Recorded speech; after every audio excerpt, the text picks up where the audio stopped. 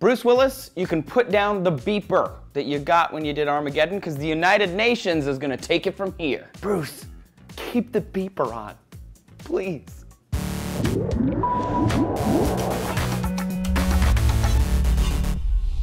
Howdy folks, Trace here for your D-News Weekly Space Update. This week, the United Nations made an announcement that is designed to put us all at ease, though I guess whether it did or not depends on how you feel about the United Nations. The UN will now be leading the charge protecting us all from asteroids. Are you excited? Because I kind of am. At least somebody is doing something about this. Scientific American is reporting the United Nations is forming an international asteroid warning group who will explore near-Earth objects to see if they pose a threat. If so, the plan is to divert the rock from its planet-damaging course so we can survive and move on.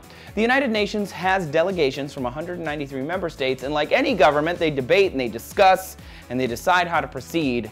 So we don't actually have a plan just yet, just the promise of a plan. Americans are kind of used to taking the lead. It's, you know, something we do.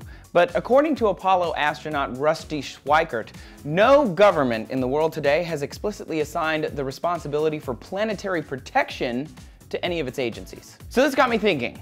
We're looking to save the world from asteroids, but what about other crazy space plans? Do we have any of those? Outside of the normal stuff, I mean. We're not really doing any crazy inspiring stuff anymore like we were in the 1960s. We're kind of in a defensive mode now. A NASA report titled, "Would Contact with Extraterrestrials Benefit or Harm Humanity? A Scenario Analysis," was commissioned to see what contact with an extraterrestrial intelligence, or ETI, would mean for humanity. These researchers break it into three categories: a beneficial, neutral, or harmful contact. The simple discovery of ETI would change the world. I mean, think religious upheaval, we're not alone anymore, and so on and so forth. And what if we do find them, and then they're indifferent, or dismissive? Or worse, what if they want to attack us, or enslave us, or eat us?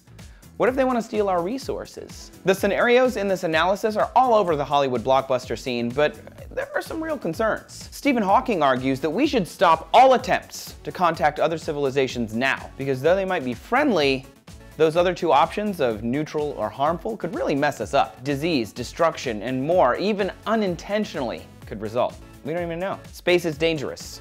Asteroids are dangerous. Aliens could be dangerous. The Russian meteorite from earlier this year was a shot across our bow, and as Neil deGrasse Tyson recently said, if we get hit again 20 years from now, that's not bad luck. That's stupidity. Are you happy someone is taking steps to protect and plan for asteroids and aliens and other space dangers, or is this some kind of colossal waste of government resources? There's a comment box below this video. Go ahead and go use that, and click that subscribe button while you're at it. Thanks a lot for watching D-News today.